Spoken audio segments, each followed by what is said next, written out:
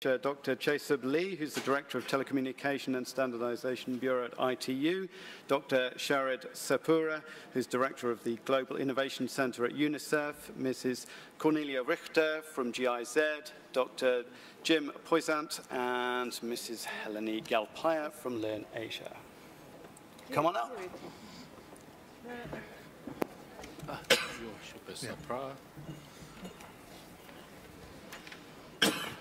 Everybody here? No. Thank you. Yep. Okay. Waiting for a microphone. Okay. Marvelous. Yes, please.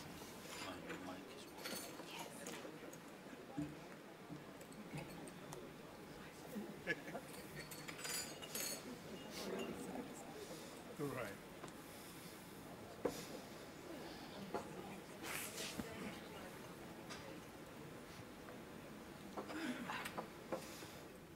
Great. Okay. Well, if everybody's got their glass of water, they're all set and ready to go. Let's begin the discussion, I think, with Dr. Chaesub Lee. We need to talk about 5G, the Internet of Things. What do you think is the potential there in terms of developing this real idea of social impact? Do you think they could really make a difference, or are we kind of aiming too high? Should we be going for something else instead? Yeah. Can you hear me? Yeah, I guess. Yeah, now I have a responsibility in the TSB, is a technical standard development. One of our key subjects is 5G, as you said, and the Internet of Things, some virtualization, softwareization, all this is our technology subject. At this moment, what I want to say is, think about the scope of our infrastructure. We develop technology to implement our infrastructures. 5G will provide you at least 1 Gbps, such super band, I want to call super band, to every people through your mobile phone. That is a very big challenge of this, extend our capacities to get of this connectivity, but also with connecting with IoT, extend of our infrastructures to your life itself. So it's a huge difference of changing our infrastructure. Through this, I believe it's a 5G and the IoT. Our life itself, I want to say, is more than the connecting things. Is our life itself connected. So we will move forward to the connected life. So it's a very big impact of our technical development, but not so much far. It's coming to very near soon. What do you think's when you say very soon, what do you think's the break at the moment? What's standing in the way of the acceleration of that process? Yeah, that process is now, at least for example, the 5G, we had today, one of the first session was 5G pavement of this 5G road. It discussed whether we have some of our Asian countries like Korea, they want to show this 5G at year 2018 for the Winter Olympic Games, which means the January or February, not December. And Japan announced year 2020 for the commercial service of this 5G. That kind of movement is quite important for us. Even in addition to this, now most of our industry is very keen to develop IoT, so-called Internet of Things. This is another move for some force to develop of such extension of our infrastructures. I'm only from the technical side and the market side. I'd like to bring in Dr. Supra. Do you actually think that we're in the right direction, trying to go for those kinds of amazing whiz-bang technologies like 5G? What's the point of view from your side? Well, we focus our work largely on areas of disparity and areas where the population living in remote places, etc. And our idea is that while such technologies come there, and in some cases they won't reach because it doesn't make business sense, how can we create bridging technologies that would allow people who don't have access to 3G even, or 4G or 5G, to have the experience which might be similar to those who have access to that? And then how do you create enough opportunities so that it starts making business sense for business houses to actually invest in And how do you do it? We, right now, just with one tool, we have 1.7 million users in 15 countries, totally in remote areas where there's only 2G available. And they're increasing at the rate of about between 6,000 to 8,000 a day without any promotion, word of mouth, because they just see the value of it. And the interesting thing is that in many of those areas, the operators, and these are mostly in Africa, have actually started putting infrastructure to provide 3G and other things. So it works both ways. But there's a business case for it then? Yes, yes, absolutely. Jim, let's bring in you. We are talking about SMEs here an awful lot. Do you think we should be talking about SMEs at this event today when we're talking about accelerating towards these goals of improving social impact and things? Do you think we're going in the right direction? Should we be talking about SMEs? Should we be talking about something else? I think there are two different subjects here, but I think when you're looking at social impact and SMEs, I'd like to look at it this way. Maybe this will help describe the situation as I see it from a personal perspective. When you look out across the globe, you find that if you look at the evolution of technology, the basic pillars are already there. In other words, you have operating systems, a couple of those. You have those killer applications that are out there. But what you find now is you find an inversion of applications that are occurring on the ground by young people, and not in some cases not so young people, but they're doing it, and most of them are having social impact. So if you look throughout Africa, for example, there's a tremendous amount, hundreds of thousands of applications that are coming out to help farmers and nurses in villages and things like that. So it's interesting to see that the topic being SMEs and social impact, it's happening naturally. It's happening naturally. And I think we have a tendency to look at SMEs and think of the next Bill Gates. We need to stop doing that. We need to look and empower those folks that are doing it on the ground, that are helping people on a day-to-day basis. So the social impact is happening. It is really happening. The challenge is to make sure that the good news about these social impact applications are getting out so that other people can replicate them, on a global scale. So that would be one view. So now, if you divorce innovation for a moment and take SMEs, from an industry perspective, I represent about 90% of all the ICT companies around the globe. So what do they need in order to innovate? And there's some basic requirements of which the folks in this room are very, very involved in. Making sure that there's enabling regulations that allow these SMEs to develop and to grow. Making sure that countries invite investment by having a non-corrupt situation in their countries, because nobody's going to invest in a country that doesn't trust. So and so the regulations are important. The financing and the partnerships are very important. And I think once you find that environment, then you find a nurturing and very rapid growth within those countries. So I think you've got those two different topics, and I want to... Helene, what's your reaction to that? How do you feel about that? I agree that not every entrepreneur is going to go be the next Bill Gates. So we study micro-entrepreneurs in South Asia, and they just want to have a normal life and have a decent income. So livelihood impact. They don't want to be in debt. They don't want to be in legal trouble. They want to be able to withstand financial, weather, health shocks that all people have, all of us, but poor people are particularly unable to withstand because they're very asset poor. And connectivity has a role to play in this. The research is very clear that the biggest thing you can do is to give people a phone, be it for calling or internet connectivity.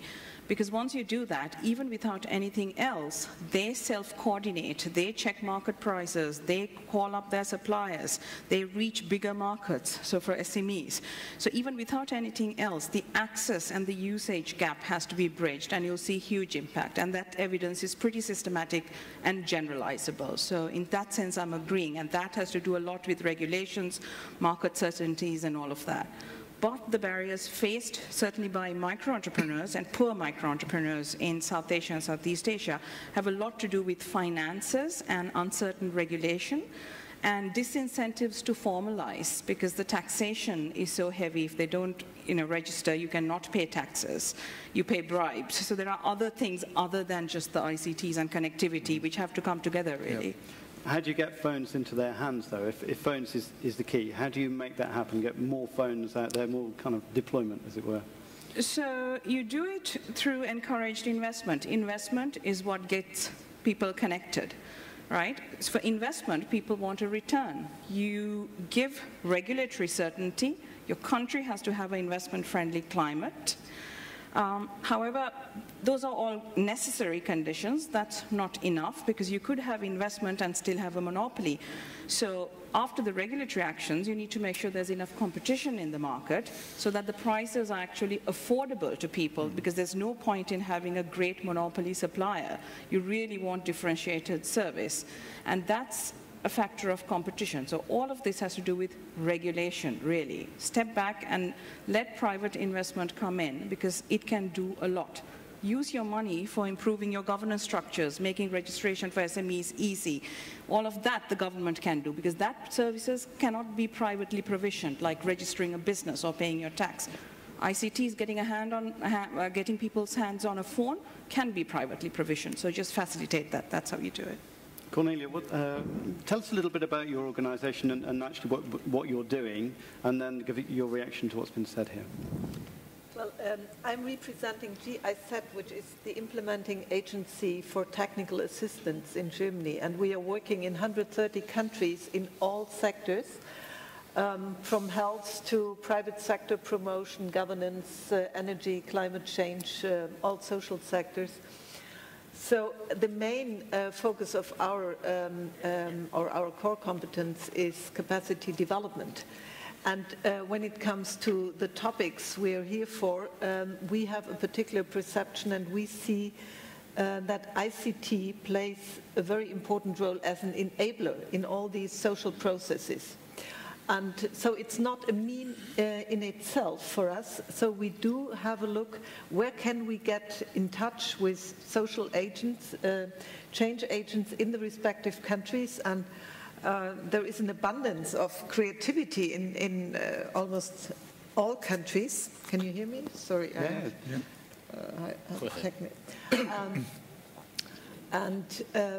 We are liaising up with innovation hubs. We are supporting innovation hubs in Africa, in Asia, in Latin America. And we are bringing these people together in Germany, in international conferences, in trying to exchange their ideas. And when you're mentioning the social impact of small and medium-scale enterprises, our experience is that SMEs are not a guarantee in itself for creating social impact, because social impact only is relevant if it creates a scaling up effect.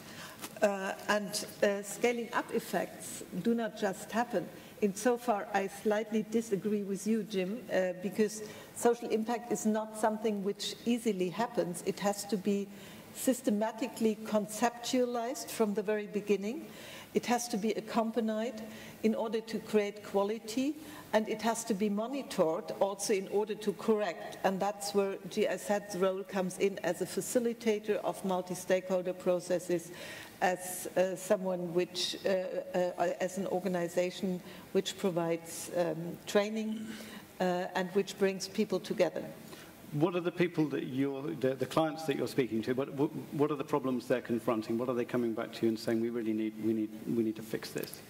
The clients, well, we have different clients. We have some of our clients are governments. In some cases, it's the private sector itself, and And in those cases with the private sector, we try to liaise them also with the private sector in Germany. That's why we have very large public-private partnerships also everywhere in the world.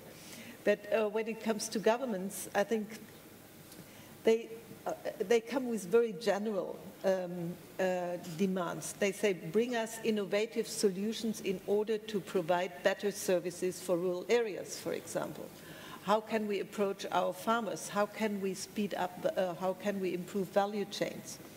And that's where our concepts come up and where we try to liaise also with these change agents. And very often the resources are already available in the respective countries. Just looking at Africa, where we have 42 innovation hubs and amazing ideas coming up from this scene, but everywhere in the world. And very often this also is a surprise to the government. And what we observe is that there is very little dialogue between the private sector scene and the governance and the government.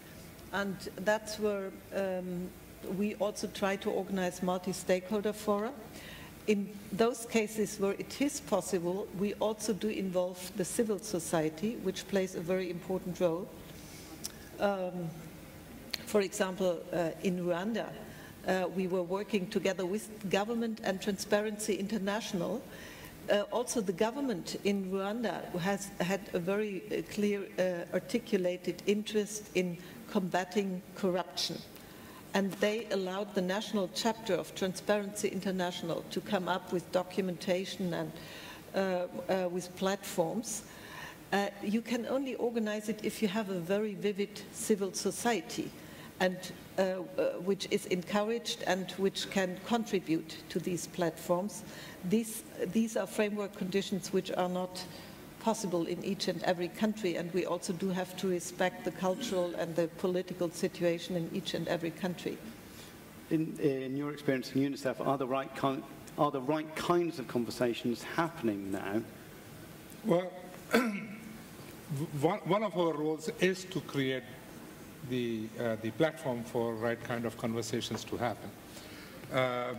People are interested in seeing their lives change. We firmly believe that you cannot just depend on the government to do everything, and no government in the world has been able to meet all the needs of people. So the whole development model has to be turned upside down, where people have to, if you're looking at sustainable growth, people have to take ownership. And so how can we make sure that people actually not only engage in that conversation, but are involved in the designing of the solutions themselves? IT and coding is a tool. It comes in the end. It cannot be the starting point. The starting point has to be people, what they need, what they want. How do you connect them with the government? How do you get that conversation going? And once that conversation starts going, you will be surprised on the amount of ideas and solutions that people already have, which they are practicing on a very small scale. They might not have the science and the technology and the financing backup, but if you can then facilitate that process, it's just amazing what happens and how quickly it goes to scale. Jim, what are your thoughts on that, on the kind of bottom-up concept that he's talking about? What is the question? Is it? What were your thoughts on that? Because he's talking about really getting down to grassroots level and asking people what it is that they want, and then building the strategies from there. Do you think that's the right way forward? Well, as mentioned, there's an enormous amount of creativity out there that's happening every day. I mean, there are wonderful ideas that are now, but you need to have people nurture you. You know, if you look at it one way, oftentimes the people who create are not the people who can market. There's two different skill sets, and many of these companies fail because they can't market. They don't know how. They don't know finances. You know, they'd much rather prefer to sit in a lab or sit on a computer and do what, you know. So there's lots of different elements, but I think a good idea, nurtured, you know, has a great opportunity to catch on. But it has to be in the right environment. These young people can't do it by themselves. Let's throw this out to some questions from the floor. We have some microphones around. If you'd like to ask some questions, please go ahead. Anybody out there?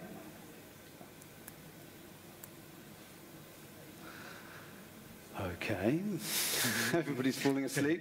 End of the day. End of the day. Just in the case, let me try some further explanation of this. Because of this subject itself has a social impact, specifically on the, based on the ICT. We may think of two different views. Maybe during our talks it might be mixed together.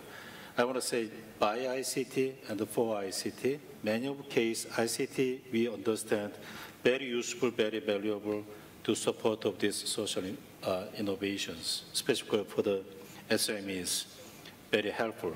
That's true.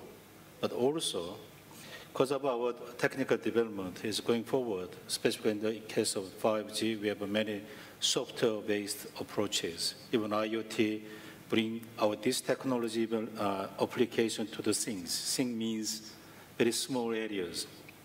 I'm not quite too sure of this Internet of Things we really look at. So another Bill Gates, I don't know. But at least these small groups, this IoT will give another opportunity to make our own business in these small areas. Maybe something small verticals or regionalized, very localized, but enough to engage use of these ICT technologies. Even for the SMEs, generally SME has a lack of capabilities or capacities in many of areas. But this software-oriented small devices, another opportunity to challenge from the SMEs to build up their business. Even from the regulatory or policy considerations, localized areas, the small devices is a very good subject to release of this for the market-driven or industry-driven approaches. I want to add up this point. So our technology development in going that directions. What kind of specific innovations do we need in terms of regulation then? So for me, in case of this regulation, still, I'm not quite sure, I'm a technical engineer. We are still in the stage, telecom is one part of a very strict regulatory regime. IT is another different one. For example, the financial is another different one. If in that case, we really time to think about how we can develop further enhance of this, our regulatory frameworks, intersectoral aspect. Even ICT is already have some convergence in many areas, but to apply of this, to use of that technologies, we still have barriers of this. For example, is the health-related, or someone called health-related, but something, the other sense is very emergency services, something happening of these automatic drivings. What happened? How we can resolve of this? If not the case, this technical innovation should not be happen. So that kind of things would be, IoT is now close to your fingers, not only your bodies. So it's a subject for intersectoral discussions. I think when you ask what regulation do we need, there's a big hole in what you can do with the streams of data that's generated by Internet of Things or your cell phone, for example. Who can use it, what you can use it for, who has access to it, can you sell it? Big black hole. I think we need to start the conversation about that, even though this... Yeah, because we were talking about e-government earlier, and your feeling was, in fact, that that wasn't necessarily particularly something that people wanted. Can you elaborate on that a little, tell the people here your thoughts? No, I mean, people want to be able to do services easily, but in poorly governed countries, everything is based on a relationship. So while you in Europe may be comfortable clicking a button and sending it to the black hole of government, realizing that it will get processed and you will get, let's say, an ID card at the end of it, most people in developing countries don't have that confidence and a relationship with the computer, but you have a relationship with the clerk who handles it at your local office, or you can find somebody who has a connection. So it's very relationship-based when governance is poor. And that poses a whole level of challenges for things like e-government, because people don't necessarily want to deal with this, you know, and the way people value their time value of money is quite different when you're rich versus poor. So you may just go and stand in line and get it done. So it's going to be a tougher pitch, I think. Do you think there are some areas that basically should be left for 10 or 15 years down the line, and that in talking about that e-health and e-government, that they should be just left aside for a while, and that the goals should be on development of market services, things that are much more common, should we say, in terms of buying and selling things or services or whatever? Do you think that should be the move, actually, in fact?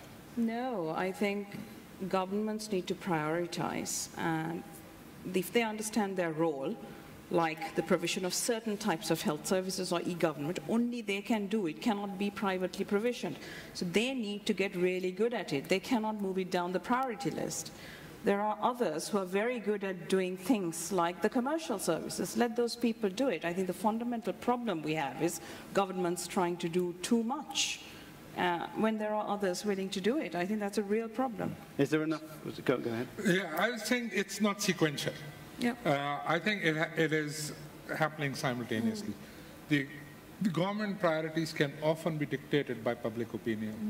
And so if government has a set of priorities, but there is enough public pressure, the challenge is how do you aggregate the public voice and visualize it so the decision makers can actually see what the people are talking about. In our today's connected world, we also have connected problems. And even in highly evolved societies in terms of technology, the parliamentarians are far away from what the public opinion is.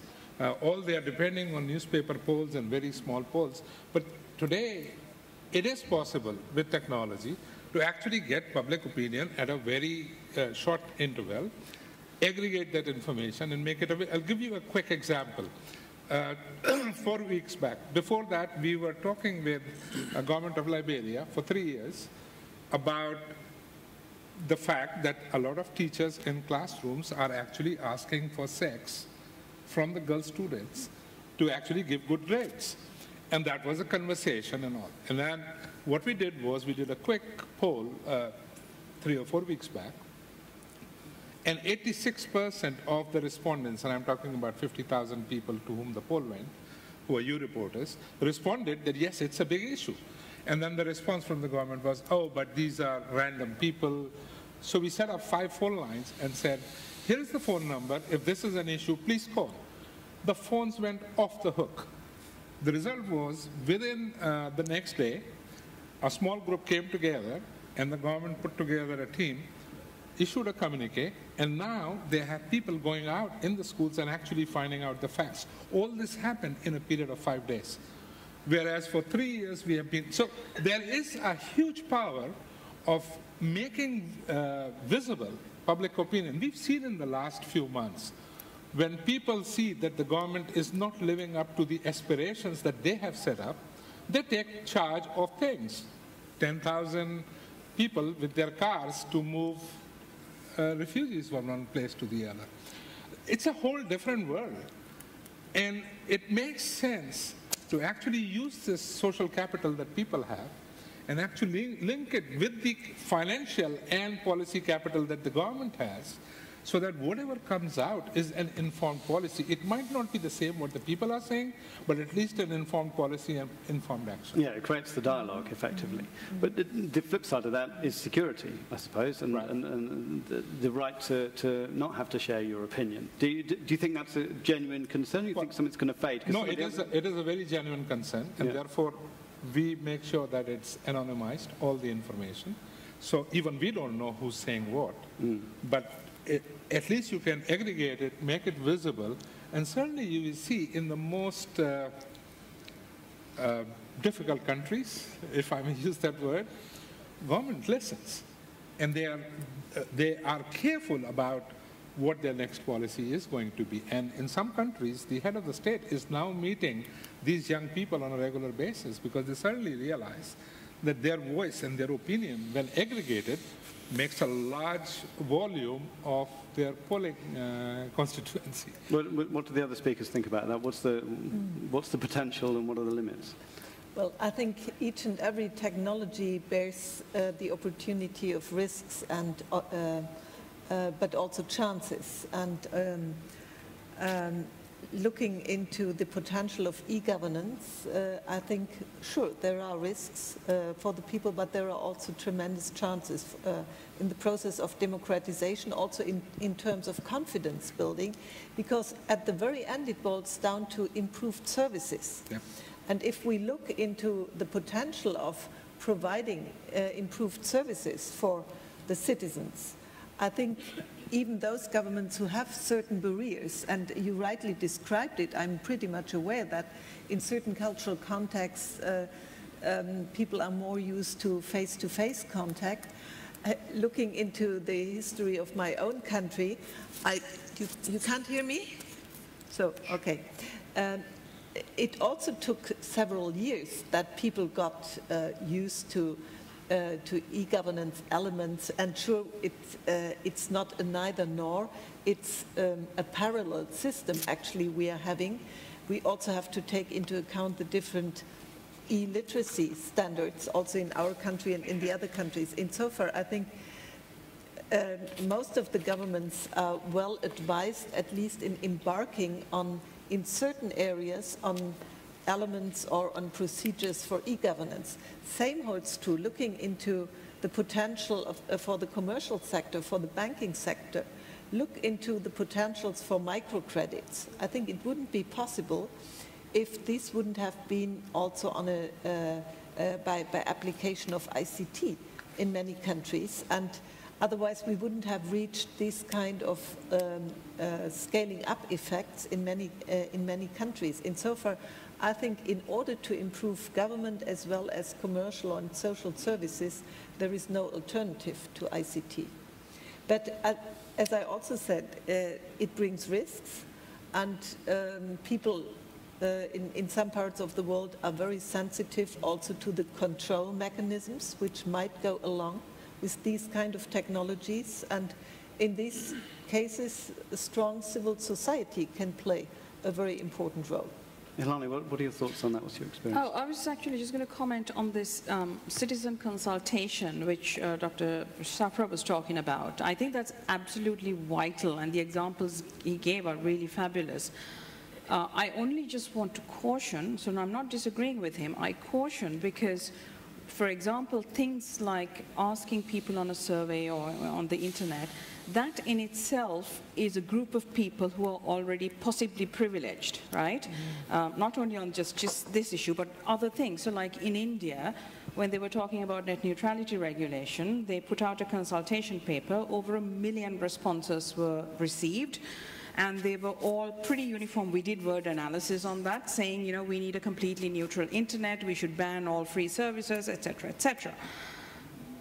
Those are the people who are middle class, have a computer at home or work, who are able to respond to this. That did not in any way represent the voice of the billions of people, or millions in India, who are unconnected. And these decisions are directly going to affect them, whether they get affordable connectivity or not. So as a researcher, I just draw caution. I worry about things you were talking about. Representation of which groups, who are we asking? Do they have a voice on this digital platform? That's all. Yeah. Thinking of which, voices on digital platforms, we've got 5 minutes and a couple of questions. Lady at the back behind you, sir, actually, I think she was... No, he's first, is he? Go on, tell me your name and ask your question, please.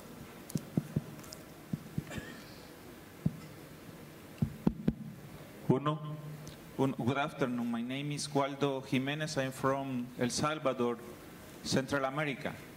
In my country, the government wants to approve a tax, a specific tax of 10% of the telephone call, internet, and TV. Para algunos de nosotros, eso tendrá un impacto negativo en la gente. What's the tax for? It's not a tax for investment into anything in particular. It's just a tax, right? Okay. To go into the government coffers. So, what is your opinion about this? Okay. What's your hearing that? Is that shocking, surprising? I'll start. It's not surprising. Many developing countries have a long, rich traditions of taxing the digital media, telecom, ICT sectors because they have poor tax bases among citizens, and it's very easy to tax the companies and pass on taxes on the mobile phone bills, etc. So it doesn't surprise me. We have had a history of universal service funds in many countries, like India, being really poorly used. $4 billion sitting in the government, never being used, and most of the citizens unconnected.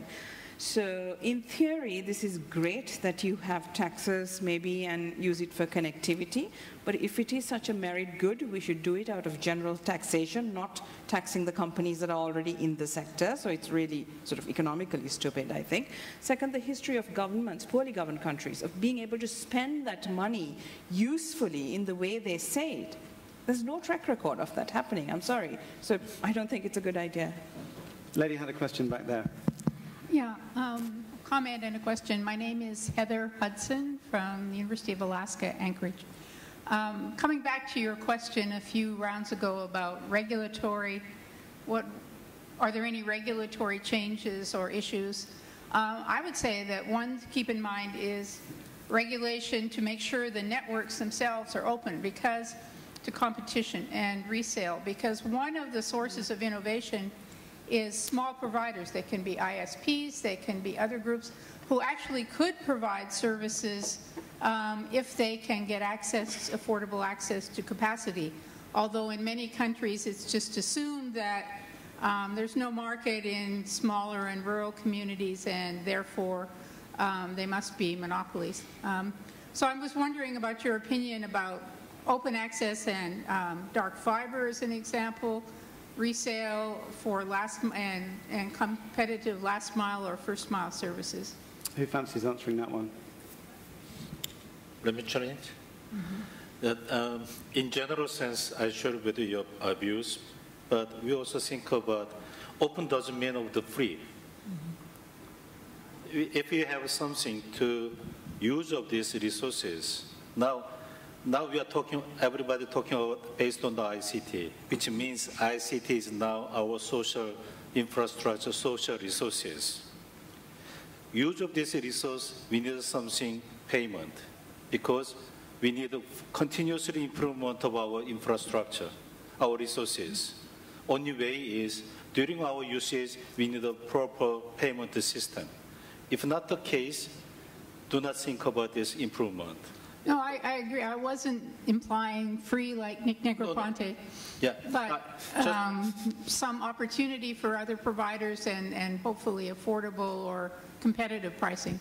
Sure, yeah, but the only point is, having said that, open of access, open to the service, this is very imperative conditions for facilitate our innovations, because previously, the monopolized situation, that was something controlled, something limitations of this access or access to the service.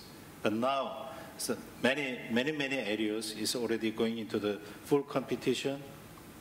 Still, some areas have some difficulties, but I believe this will continue of this open, but it's very important to facilitate of these innovations, I believe.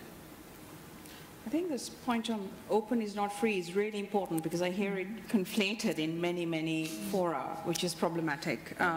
Openness is absolutely vital. We worried, back in the past decade about open networks and the backhaul, but now we need to worry about open platforms, like who can get inside the walled garden, who can put an app on Facebook. That really has SME, micro-entrepreneur implications, because we've got young people developing apps, and if they can't get it in the right platform, they're not even playing. What's stopping them?